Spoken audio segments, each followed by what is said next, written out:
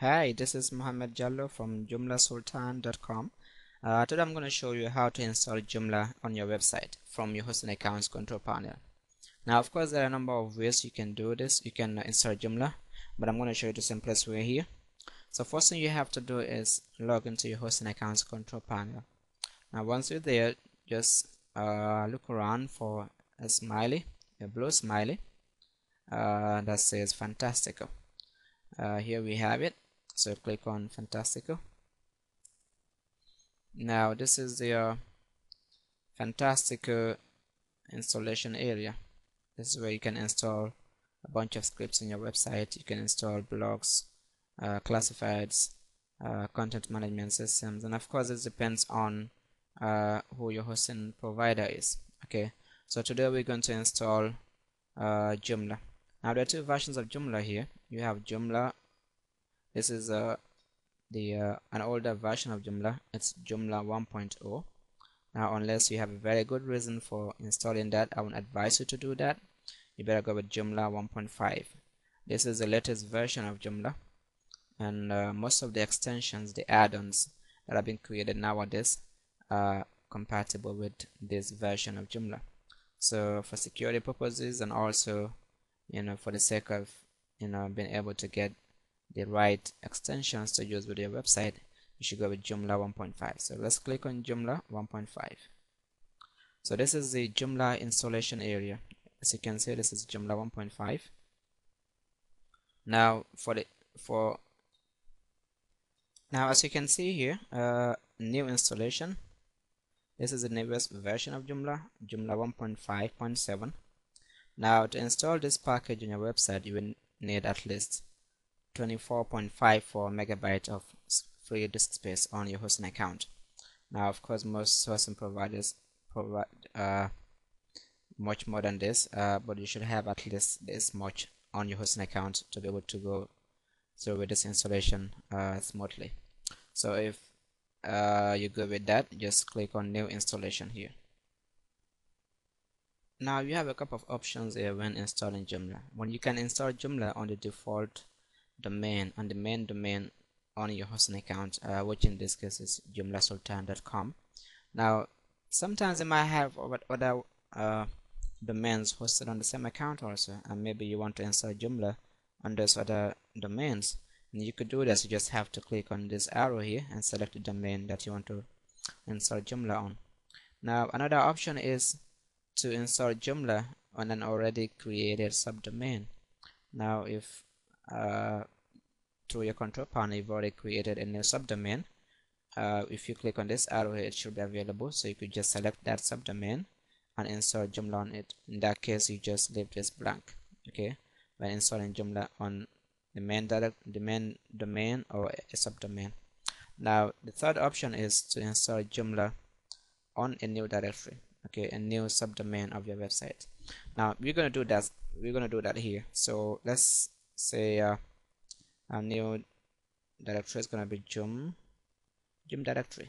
Okay, so you put that here. Now Fantastico is going to automatically create this during the installation process, so it shouldn't have existed yet. Now here you choose a username. I'm just going to put admin, and I choose a password. I'm going to choose password, but don't use that. Choose something that is secure. Okay, so next you have to choose an email.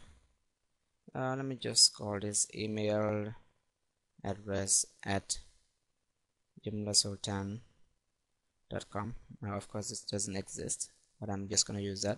You should use an email address that you check very often, because in case you have a problem with login to the admin area of the Joomla website, you can retrieve your password through the front end area using your email account. So you should use an email account that you check quite often.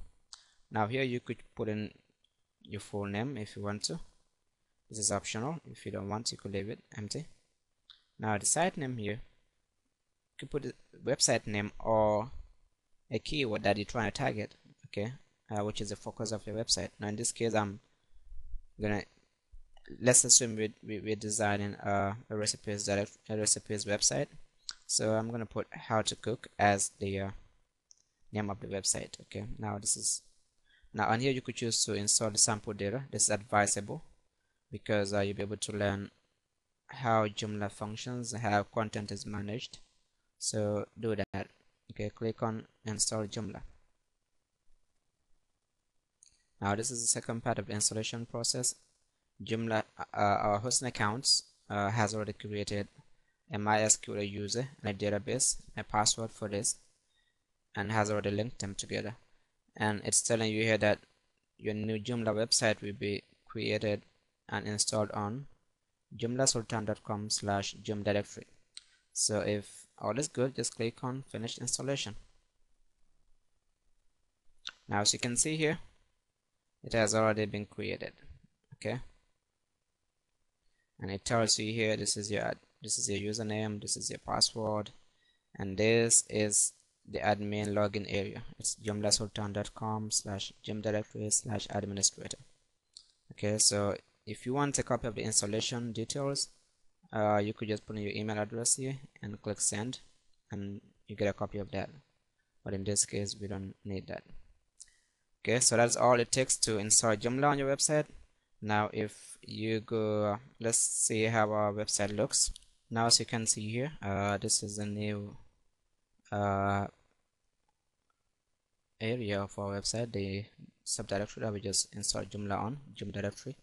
This is how our website looks. This is a pre-installed data that you have. Okay, this is all the content that come with the installation package.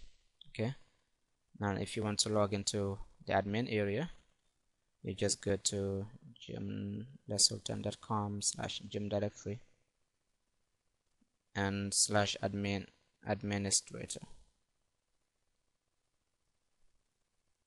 This is the admin area. You can log in using the login that you created and the password, and there we have it. Okay, so that's how to install Joomla. Usually this takes you about few minutes, maybe 1 or 2 minutes, and it's already on